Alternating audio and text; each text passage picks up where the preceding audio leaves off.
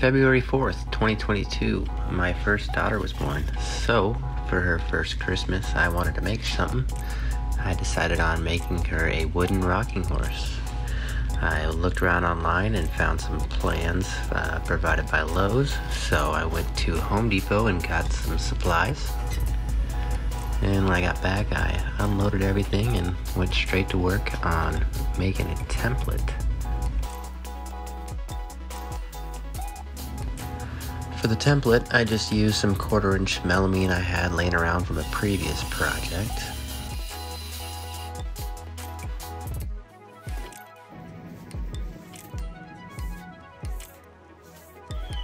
These plans from Lowe's made everything pretty simple. Just had to print them out, tape them together, and cut it out after that.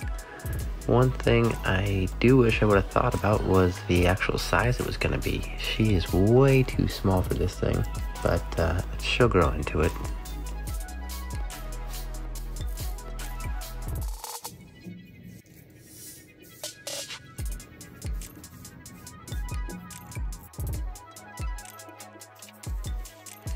Once I had the template traced out, I cut it out with a jigsaw. This was just a rough cut. I knew I was gonna get as close as I could, but it wasn't gonna be perfect. I figured I would get the fine details done with a sander.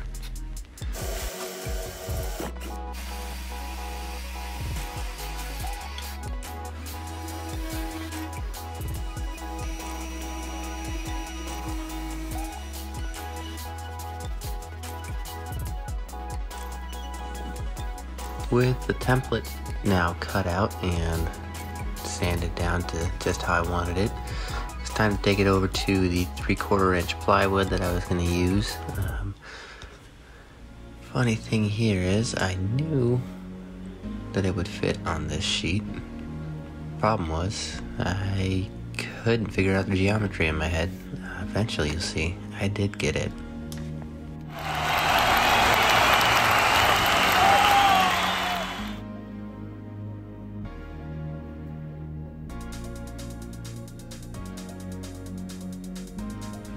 So I repeated the same process here, just traced out the template outline now, and once again back to the jigsaw to gut it out.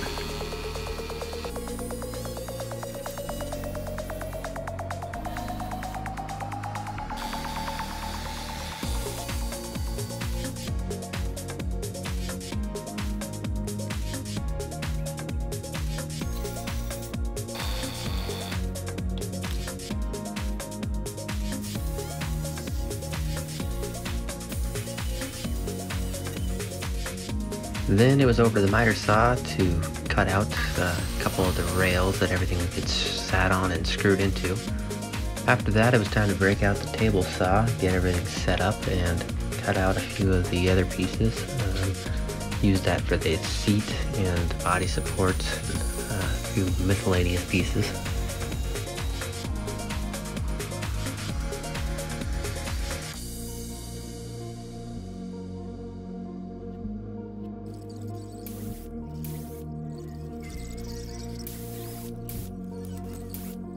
Then after all the last pieces were cut out, it was time to mark out some locations on the support pieces that I was going to pre-drill some holes into. There was likely and definitely a better way I could have done this, but it worked.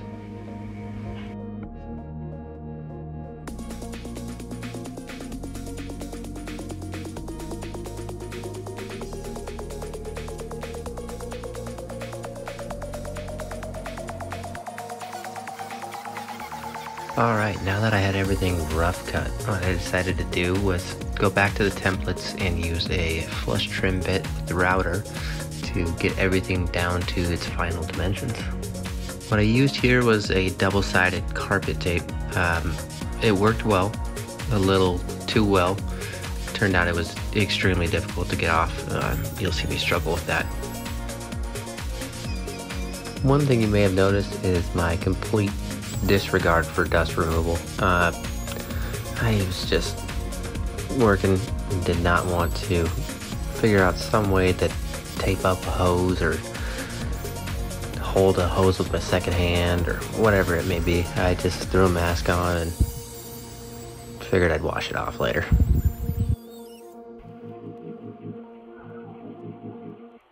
And this was the moment I found out that double-sided tape worked way too well. A lot of holding power, but too much. So next time I did it, I went with this blue masking tape down first.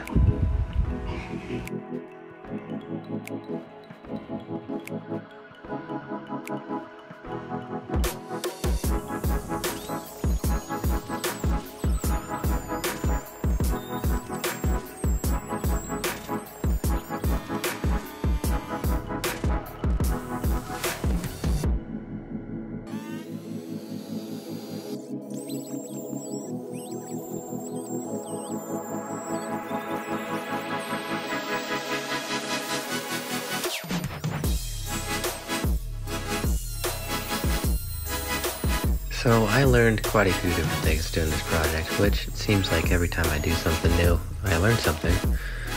This time, I forgot to reset the router bit height when I went to trim out this 1/4-inch plywood.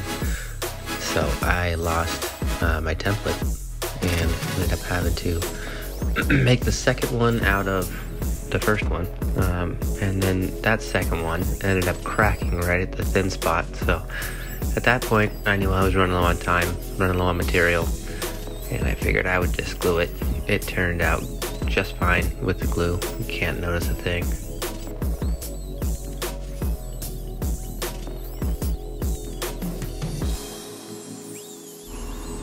And the last thing I did with the router was hit all the edges with I think it was a 5/8 inch roundover bit, just enough to take off the sharp edges.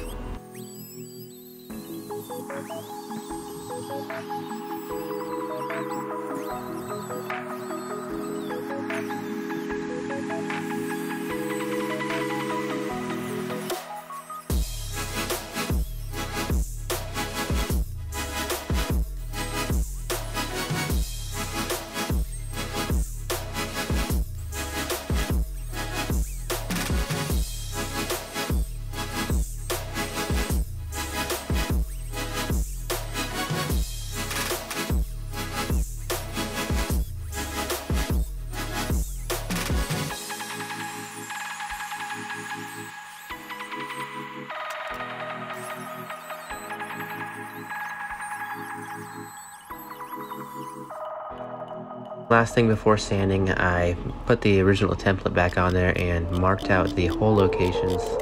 Finally, it was time for everyone's favorite task, sanding. I actually did use some dust collection here.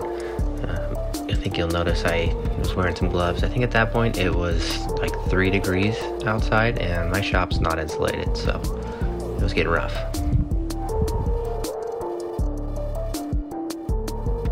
Because it was so cold outside, I brought everything inside, downstairs to the basement where I could do the final assembly and paint everything. I also was getting down to crunch time, so I did not get video of painting.